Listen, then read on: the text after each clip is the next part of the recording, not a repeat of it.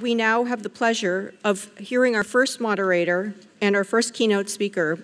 I would like to invite Dr. Mary Beth Aldrich, the Strategy and Policy Department Chair at the Naval War College. Could you please help me welcome Dr. Aldrich to the stage?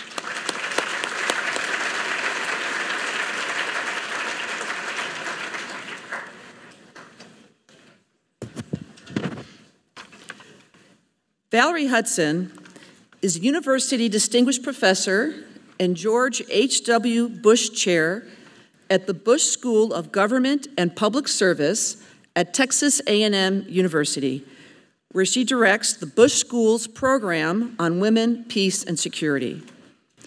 Her scholarship has focused on foreign policy analysis, security studies, gender, and international relations. She's widely published, including in such renowned journals as International Security, the American Political Science Review, the Journal of Peace Research, and Foreign Policy Analysis. She and her research team have done the most to harness data to illuminate the systemic insecurity of women worldwide and to explain that women's insecurity contributes to national and regional insecurity.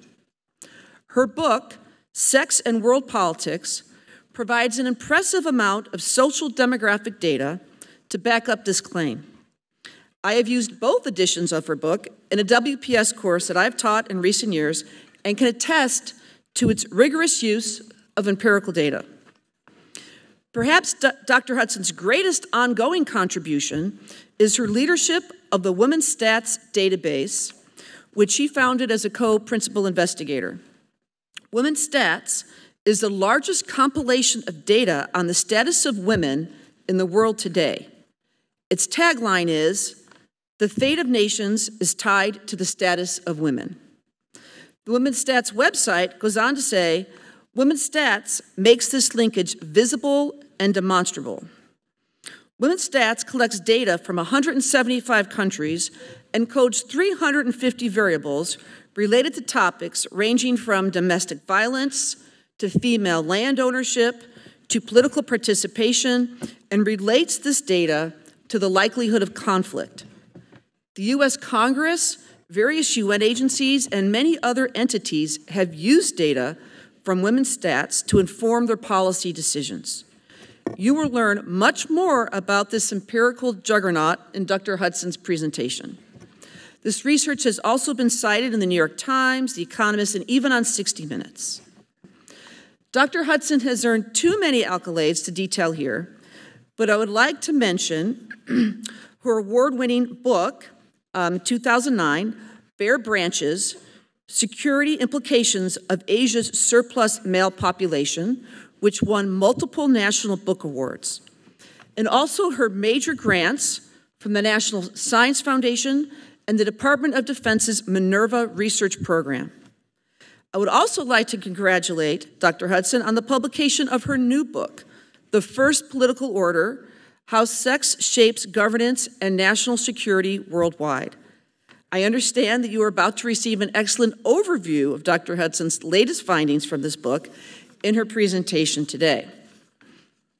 So for the next 50 minutes or so, I invite you to listen attentively and to pose challenging questions. I guarantee that once you hear Dr. Hudson's empirically supported arguments, you will never again frame national security in the conventional ways that you have to date.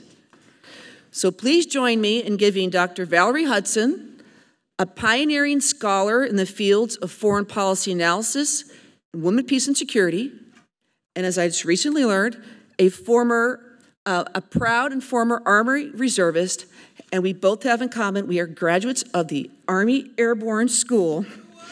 And let's give her a warm Naval War College welcome.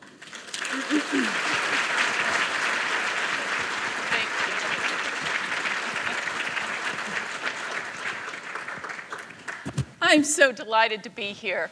I'm from Texas A&M. Some of you in the audience may be from, and you know what I'm going to say, right? First of all, I'm going to say howdy, and you're going to say howdy back, right? Howdy. Howdy. Right. Texas A&M grads, whoop. All right, wonderful. Thank you, Admiral Garvin, Dr. Yamin, Dr. Ulrich, and all of the Naval War College for inviting me here. I am excited to talk to you about this research. And what my aim is today is to try, in essence, to change your vision about what national security is and how we get it. And so I'm going to talk to you about my research findings, and then after those research findings, we're going to talk a little bit about policy implications, right? Because at the Bush School of Government and Public Service, we always tie what we learn academically to what it is that we think policy should be aiming for. So let's take a look at what we can do here. First of all, I do want to boast that we have one of the best women, peace, and security programs, not just in the nation, but in the world at Texas A&M University. So if you ever have the chance, we've welcomed a number of folks from U.S. Air Force Academy and other places, U.S. Army Fellows Program. If you ever have any chance to study WPS somewhere, we hope you'll choose Texas A&M. And as Dr. Ulrich pointed out, I'm going to be overviewing this particular book, The First Political Order, How Sex Shapes Governance and National Security Worldwide. So if you want to delve into all of the reasoning, the case studies, the historical lessons, et cetera, I urge you to go ahead and get that book, put it by your nightstand. It's like 600 pages long, so you can fall asleep to it over the course of like a year. And but I guarantee you there's so much more to be said than I can say in just the few minutes that we have together. So, all right. Now, the claim that starts out our book is a claim that I don't think is very controversial, but maybe you haven't thought about it before, which is that the very first political order in any society is the sexual political order that is established between roughly the two halves of the population, male and female.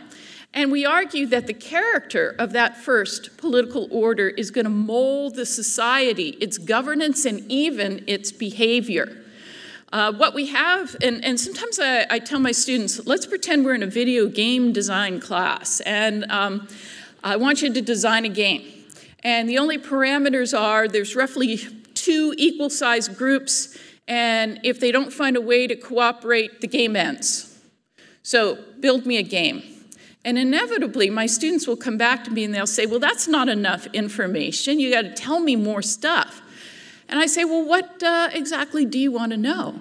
And that's when we begin to reveal the politics of the matter.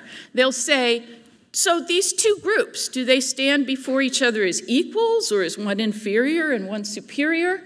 So when decisions are made by the group, is it made by one, of the groups for both, or is it made jointly? If there's conflicts between the interests of the 2 groups, how are those conflicts resolved? Are they resolved by violence and dominance, or are they resolved by compromise? And then, of course, the queen of all political questions, how are valuable resources distributed among these 2 groups? No matter what those resources are, could be land or cattle or gold or whatever, how are they distributed among the 2 groups? And I say, bingo, bingo. What you've put your finger on is that these are all political questions. And how you answer those questions with regard to men and women in society can't help but set the groundwork for how you're going to answer these questions at a societal level, and then an intersocietal level, and so forth. For most of my career, I've been looking at women's situation in their societies. And I have used over and over again the indicators that I thought were the most important: female literacy, female labor force participation, female representation in parliament or the legislature. And used those for many years until I had, about 20 years ago, a little less than 20 years ago, I had a stunning conversation which changed my mind about these things. And it was a conversation I had. My university at the time had invited out some of the women who had been elected in Afghanistan. Remember, the United States imposed a quota of 25% on the Afghan legislature. 25% had to be women, which was ironic because in the US Congress at the time, we didn't even have 25% women. So it was really rather ironic. Anyway, so, being sort of the nerdy intellectual type, I was assigned to be the hostess for one particular member of parliament at lunch. And of course, some of you nerdy types, you know how difficult that is. You have to make chit-chat with someone you don't know. So your heart's pounding. You're like, what do I say? What do I say? So I was like, isn't it wonderful? You're a trained pediatrician. You've been to university, and now you're a member of parliament. Gosh, Afghan women are really advancing, aren't they? And I look back and I say, oh, that was the dorkiest thing to say. But she was very kind, and she said, I don't think you understand, Valerie. And she said, if I went home today and my husband wanted to divorce me, he could say, I divorce you 3 times, and I would be divorced. And if he divorced me, I would no longer have custody of my children because in Afghanistan, the children always go with the father. If he divorced me, I would have no place to live because my father's family would not take me back for the shame of it. And you cannot live as a single woman in Afghanistan. There would be no place for me at all. And she said, even if I remain married, I may have little say in who my children marry or at what age they marry. So how empowered am I really, Valerie? And I thought, oh my gosh, I've been looking in the wrong place. We're a country that has one of the highest female literacy rates in the world, Saudi Arabia, right? One of the countries that has highest female labor force participation is Thailand. One of the countries that has, in fact, the country that has the highest female representation in parliament is Rwanda, okay? And I can tell you that there are serious challenges for women in all of those countries. So the indicators that I was looking at as to where to find that original political order between men and women, I was looking in the wrong places, right? I was looking in the wrong places. I need to look elsewhere. Because what I was interested in, as a long-term research goal, was kind of assessing the first political order in the societies of the world. Was it more towards one end of the spectrum, where the groups are equal and clashes of interest are resolved by compromise and resources are allocated more equitably? Is it more towards the other side of the scale, where the opposite is occurring? I'd like to place countries along that kind of spectrum. And so after that critical conversation and then in consultation with lots and lots of experts, we decided that what we really needed to look at was not things like female literacy, right? Those would be spin-offs of something much deeper. And that would be, what is the situation of women in their households, right? In their households. So how much say does a woman have about getting married? And how old is she when she's married? How much of a say does a woman have when she is married? What types of property and inheritance rights do women have? Are there inequities in family law, such as in divorce and child custody that the Afghan MP was talking to me about? Is marriage patrilocal, where the bride moves, right, to where the groom and his family live? How about bride price and dowry? Are those paid? How about polygyny or cousin marriage? Right? What we're looking at here is systematic forms by which women get a lesser say and are more vulnerable. Does the society view domestic violence and femicide as normal, even expected, even obligatory in certain cases? And how is rape treated? Is it treated as a crime against the woman or as a property crime against her husband or her father, right? What we're looking at here is the ways in which women become subordinated as human beings within their own families and their own households. That's where you're going to find the characteristics of the sexual political order. All right, so my colleagues and I developed a theory, right? We said, here are, right, the various forms of the subjugation of women that will clue you in that you have got a very unequal and inequitable sexual political order. And these things are like magnetic beads, so we call them a syndrome, right? Because once you get a few of them, it's hard not to have the whole group of them. So what we were looking at is how many of these mechanisms of subordinating women are present within a society, and that will indicate to us what the character of that first political order is. So up at the top, all right, what is the degree of willingness to use violence and force against women within the society? And we know even the United States does very poorly on that one. And then coming across the top there, how about control of valuable resources, right? What types of property and inheritance rights do women have? We then assess the degree to which the society is patrilineal, right? That is the family considered the male line? Do women marry out, right, in patrilocal marriage, and then the real kin in the family are the men, not the women? There may be a cousin marriage variant of that.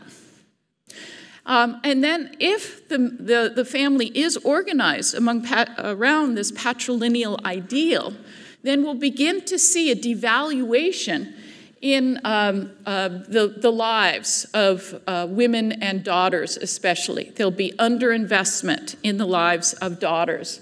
And we may even see son preference arise.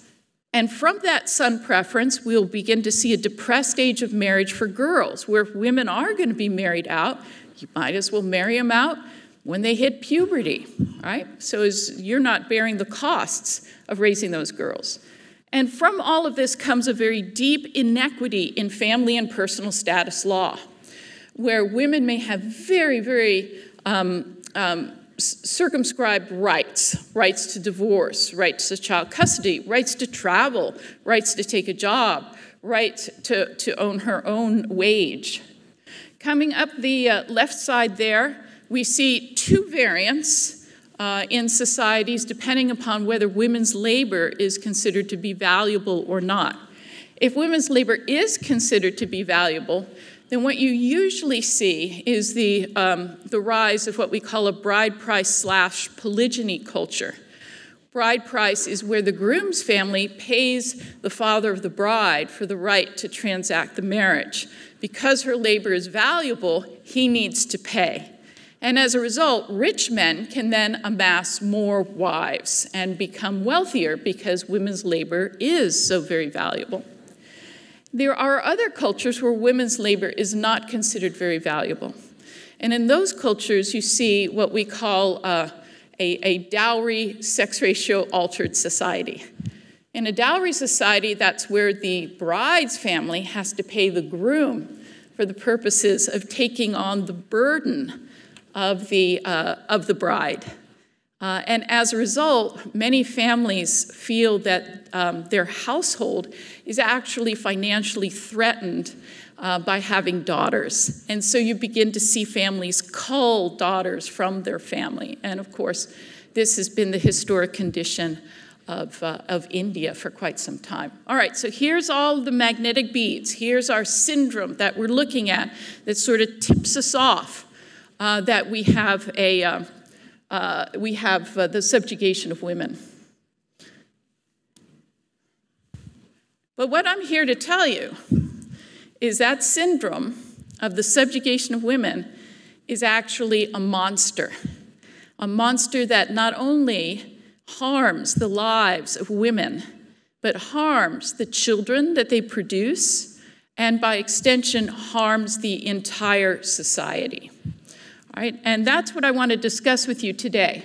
What does subordinating women have to do with security, you might ask? And I think this is a very important question because this goes beyond seeing WPS as some kind of, DEI initiative, right? Yes, we're very interested in diversity, and I can make an extremely strong claim for why it's needed. But there's something more going on here. And what I'm here to tell you is that you destabilize societies when you subjugate women. Let's see how that's so. This is those lenses I want you to have. All right. What we see going back in human history is that virtually every human society faces threats from outgroups. And in historical perspective, most of the time, societies have chosen to face the threat from those outgroups through male-bonded extended kin networks. If any of you have worked in Afghanistan, if any of you who have worked in Iraq, if any of you who have worked in Sudan and many, many, many other places, you know that that is still the security provision mechanism for these societies. Male-bonded extended kin networks, okay? So when you decide that that's how you're going to assure security for your society, then the interests of women must be subjugated to the interests of that male-bonded extended kin network, right? You're going to privilege their interests above the interests of women in order, you believe, to keep your group safe. Furthermore, male coalitions are strengthened by the subordination of women in other ways as well. It means that female labor, including female reproductive labor, is going to be provided to each male member of that coalition. And females will not be able to divert resources from males. Secondly, even when a male coalition member is low status, he will always have higher status than females in society and can dominate in their households. And then lastly, some of you who are actually students of clan and tribal networks know that male coalitional bonds can be cemented by marriage to each other's female kin. In fact, a little funny footnote, this is actually how Osama bin Laden quelled rivalries among his lieutenants, is he would order them to marry each other's daughters or sisters in order to actually prevent and preclude those rivalries. All right, so my argument is this syndrome is actually a trap. Seems like it works really well, right? We need the men to defend us, so the male interests are going to dominate, and females, well, oh well.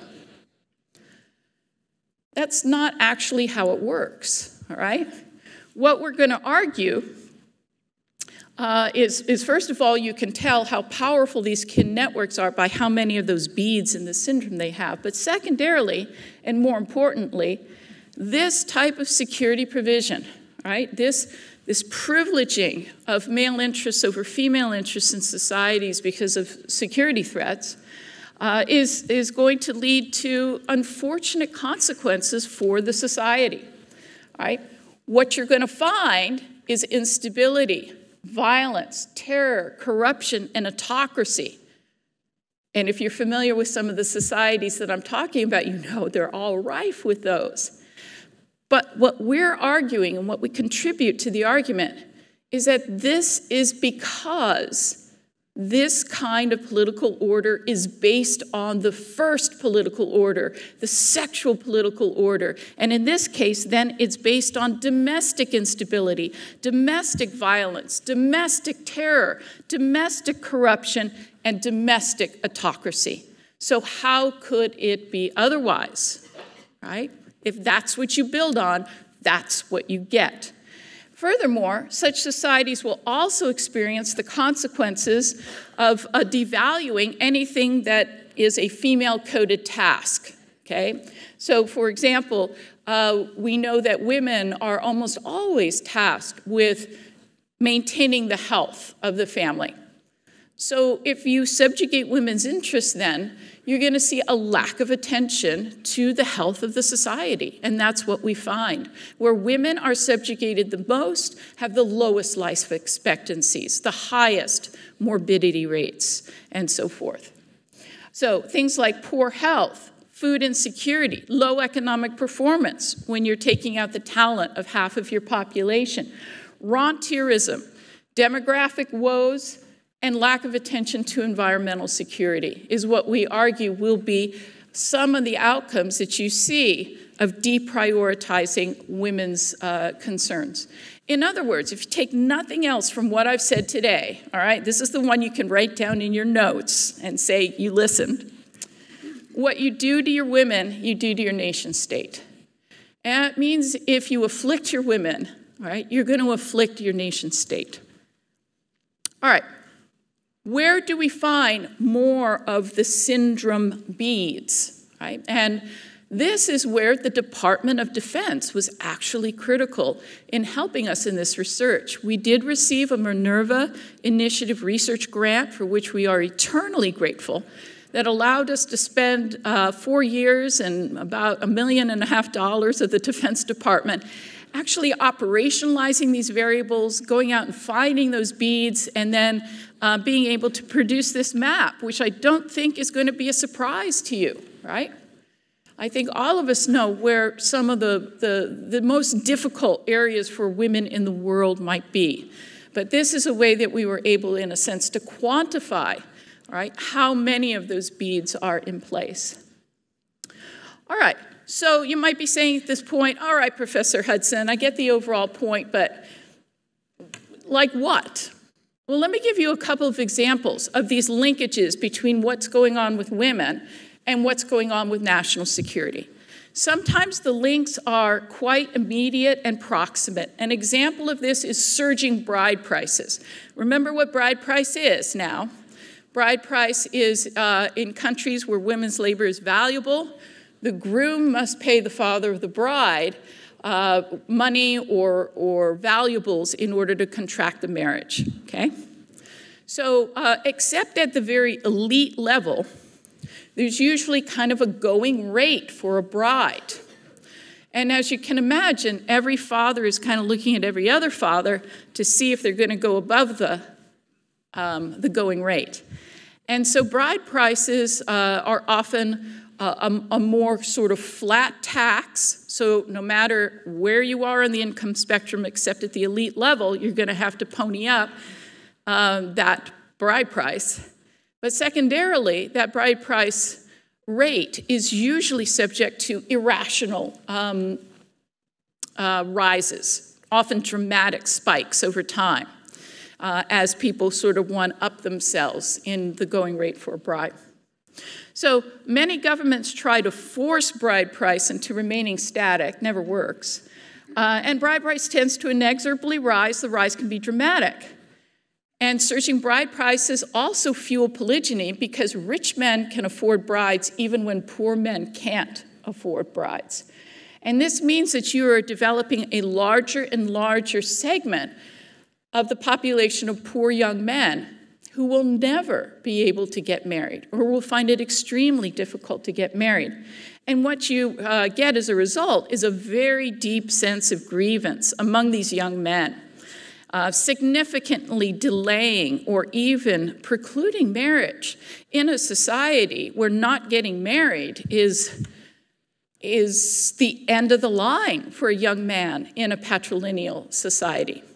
So, for example, one of the things that I would be paying attention to as a national security specialist is what's the average age of marriage for men, right, in societies that still subjugate women. And as that rises, you're going to see greater instability. Does it help to know that on the eve of the Arab uprising in Egypt, the average age of marriage for an Egyptian man was 33? It would take him that long to save up enough money to contract a marriage.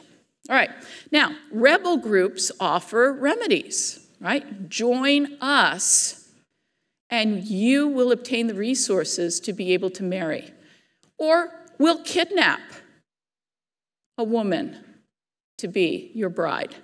And so, interestingly, that is exactly what we see with the saga of Boko Haram, right, during the first decade or so of the century. There was a huge jump in bride prices in northern Nigeria in the early 2000s, and Boko Haram openly used it as a recruiting strategy. Join us and you'll be able to marry. So wives are abducted, or girls are stolen and sold, and the money used, right, as bride price. What the Western media didn't pick up on is when these girls are kidnapped, there's often token money left on the ground, which legitimizes the marriage of these girls because a bride price was paid. One young lady who was kidnapped explained, in this crisis, these men can take a wife at no extra charge. Usually it is very expensive to take a wife, very hard to get married, but not now, okay?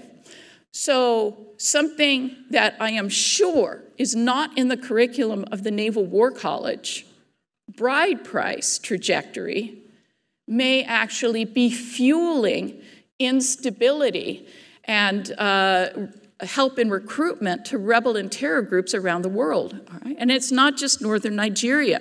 There have been excellent case studies of South Sudan, Pakistan, Timor-Leste, and other nations that can directly trace increased violence and instability and conflict, right, within their society to bride prices rising dramatically. Right? See, that's not part of our situational awareness, is it? That is important that it should be. Let me give you an example.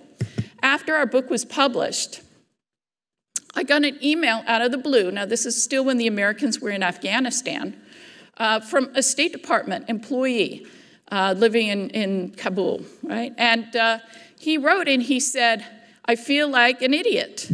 And he said, not 2 months ago, we had a group of village elders from the province south of us come to us, and they complained about marriage costs. And I said, yeah, it's bad all over. Here in the U.S., they want to release doves and, go on expensive vacation. It's awful. I totally commiserate with you. And he said, after I read your piece, I was like, oh my gosh, they were trying to tell me something. They were trying to tell me that because bride prices had risen dramatically, they knew that their young men would join the Taliban in greater numbers in the coming spring. They were trying to tell me something, and I didn't understand because I didn't have the lenses to see that what's going on with the first political order is going to affect the security of the society. All right? Situational awareness. All right, sometimes the links are longer term and more structural. And here I would point to alterations in sex ratio. And perhaps that might be part of your curriculum at the Naval War College. All right, in an unaffected population, a natural population, right? The overall male-female ratio is 98 men per 100 women because women tend to live longer than men, right? However, in this 101.8, which is the new global overall sex ratio, is absolutely abnormal. And there was no natural disaster that created this. This is entirely man-made. And it is made by the alteration in the birth-sex ratios, where either through sex-selective abortion or female infanticide, girls are being culled from populations in countries where the first political order, the sexual political order, devalues the lives of women.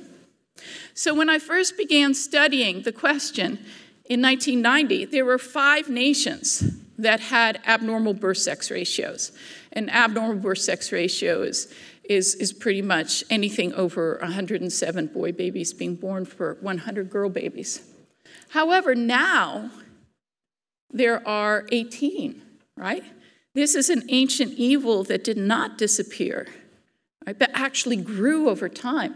And you can see that whereas the first 5 countries were all in Asia, right, now we would be looking at places like Afghanistan, Albania, Armenia, Azerbaijan. Notice even the religious differences here. China, Georgia, Hong Kong, India, Kosovo, Montenegro, Nepal, North Macedonia, Pakistan, Papua New Guinea, the Philippines, Samoa, Serbia, Taiwan, and Vietnam, right? This alteration in birth-sex ratios. In addition to the alteration in birth-sex ratios, we also have the issue of migrant flows, okay? You may recall in 2015, that was the great year of migration into Europe. And nations vastly differed in how they responded to it. Hungary, of course, closed all its borders and said, nobody's coming in. Germany said, well, we'll take 1 million. Sweden, bless their little Swedish hearts, said, we'll take anyone who can get here. And not only that, if you're under 18, we will never, ever deport you for any reason. Well, you can imagine what happened, right, is that a lot of folks went to Sweden. But did you know that 85% of them were male, young males, many of whom were claiming to be under 18, even if they weren't under 18. And so when Sweden counted noses the next year, 2016, among its 16 and 17-year-old population, there were 123 men for every 100 women. Do you know what the corresponding rate in China is, that land where we think of sex ratio alteration? In China, it was only 117 men per 100 women. So Sweden had voluntarily absolutely dislocated its natural sex ratio. Was that a security issue for Sweden? Oh, you bet. You bet. It is a big, big security situation for Sweden. I'm sure you've seen the articles about how murders, bombings have skyrocketed in peaceful Sweden.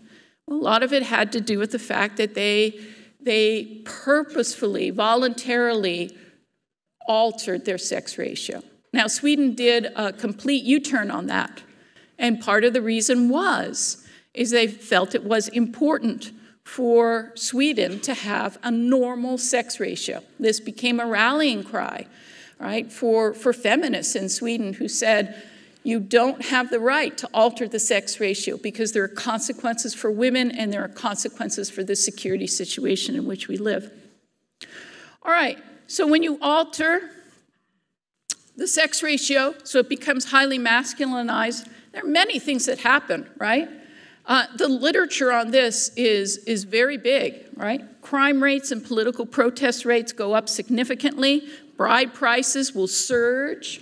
Crimes against women, such as trafficking and prostitution, explode, and you get mobility restrictions for women as a result. HIV and STD spread increases dramatically, and I would argue, especially for this particular audience, that you get an altered calculus of deterrence. China now admits it has 50 million more young adult men than women in its society. 50 million more young adult men than women in its society. All right? One of the great things that nations are afraid of are long drawn-out wars of attrition because of how many men you lose.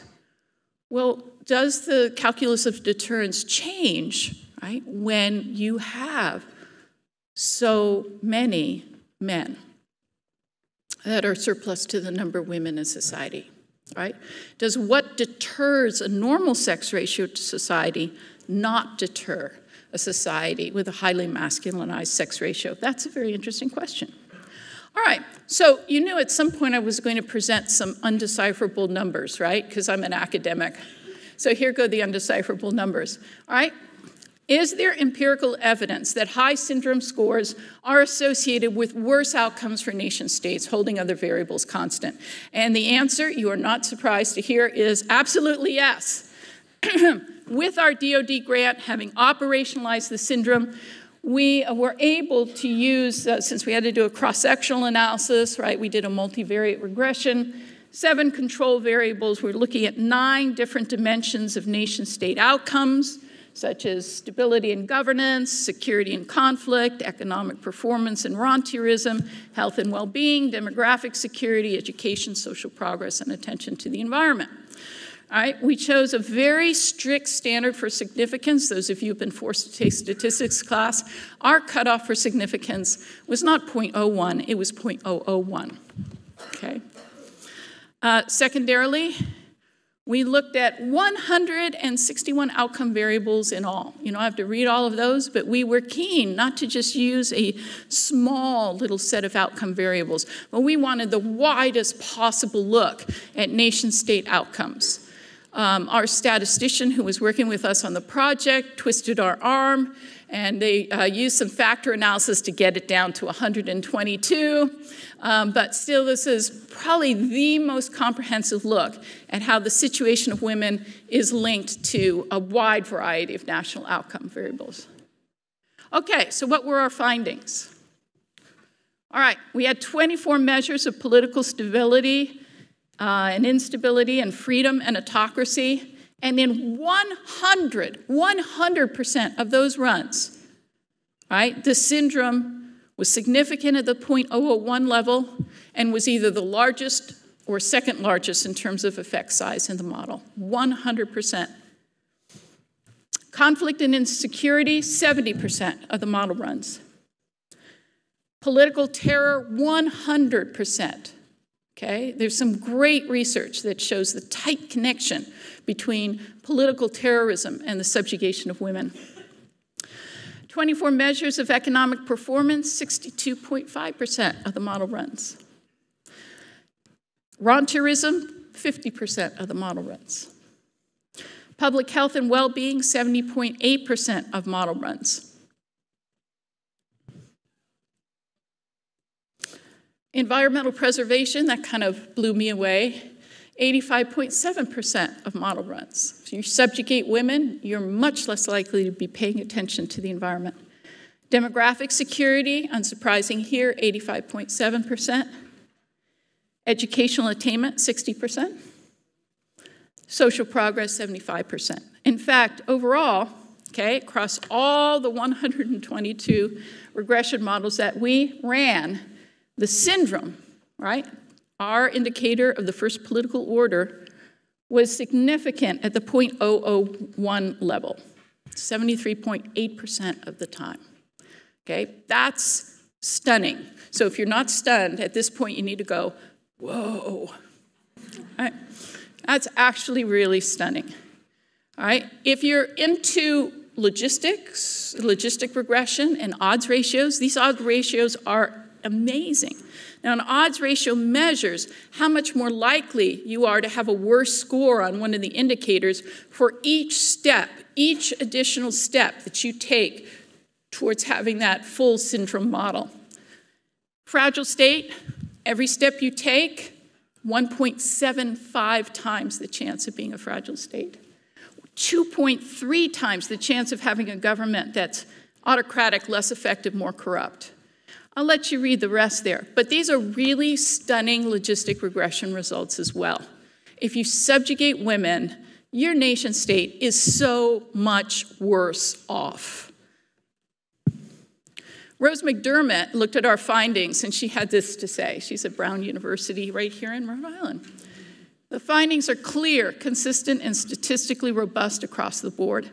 In fact, the results are the kind of thing most social scientists strive for but never find in the course of their careers.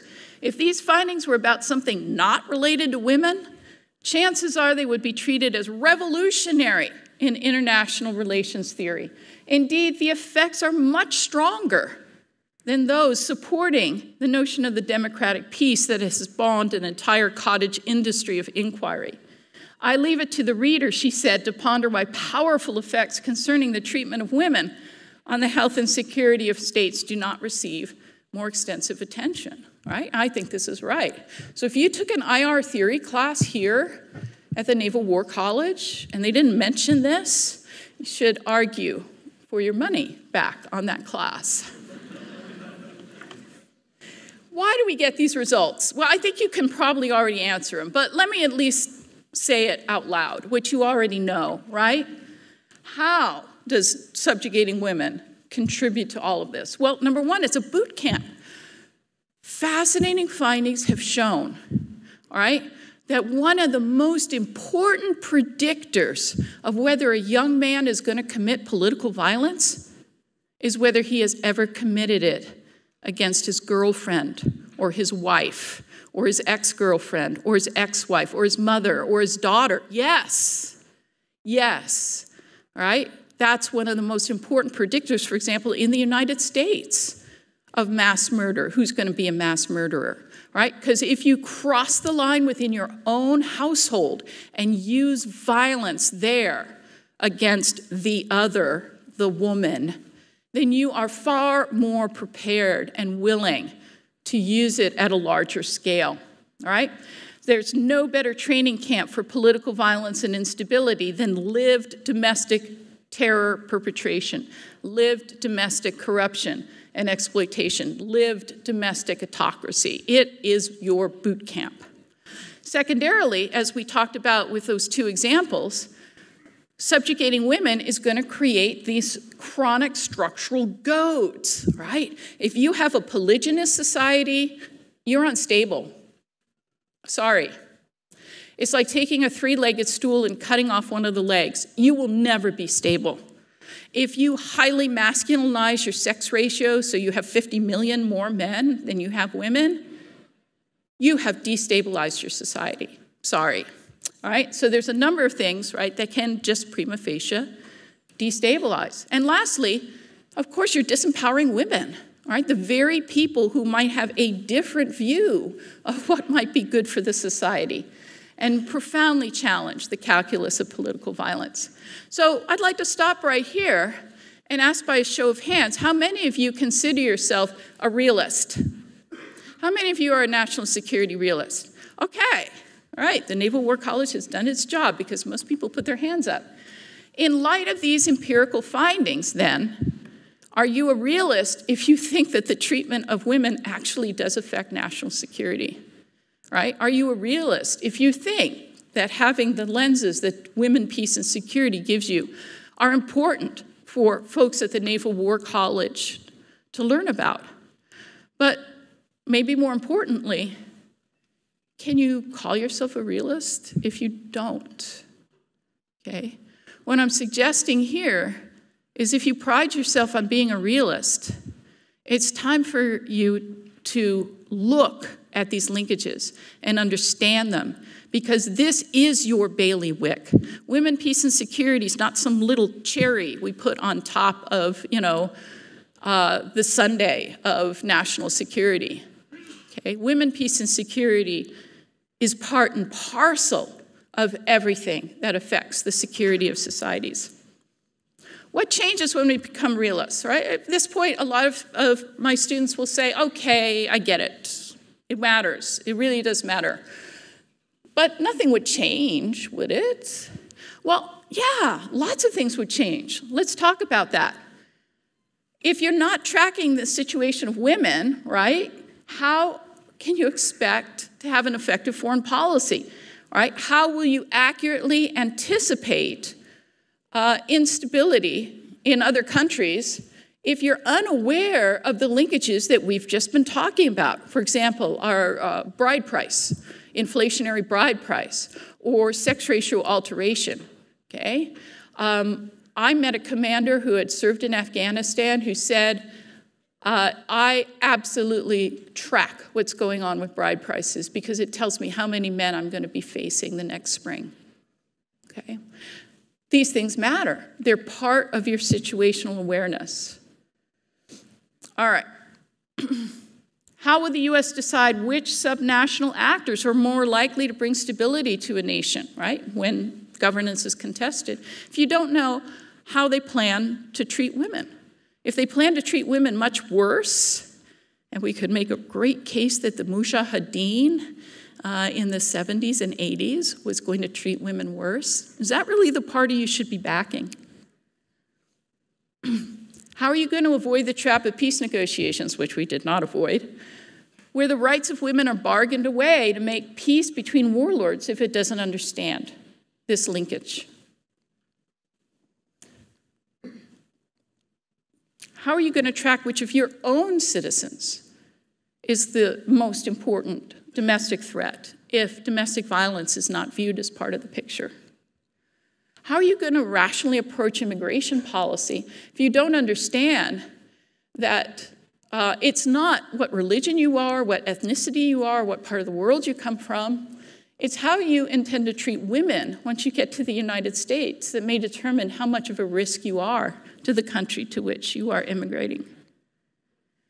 How would the U.S. know that ending child marriage would do more for world peace than almost any other investment, right? And how do we know that maybe exporting democracy shouldn't be our highest priority in some nations where the sexual political order is so askew? I believe, I'm getting to the end, I believe that one day, the idea that foreign policy or national security policy could ignore the situation of women will be seen as laughably naive. I choose to believe that in a generation or so, when people go back and they read our syllabi and our textbooks that don't even mention women in the context of national security, that those young people will just shake their heads, right, at how foolish we were and how ignorant we were. I suppose that I agree with Hillary Clinton, who, when she was Secretary of State, said, the subjugation of women is a threat to the common security of our world and the national security of our country. Remember, what you do to your women, you do to your nation state. If you choose to afflict your women, your nation state will be afflicted, and students of national security need to understand that. All right, thank you very, very, very much. Happy to answer questions. Thank you.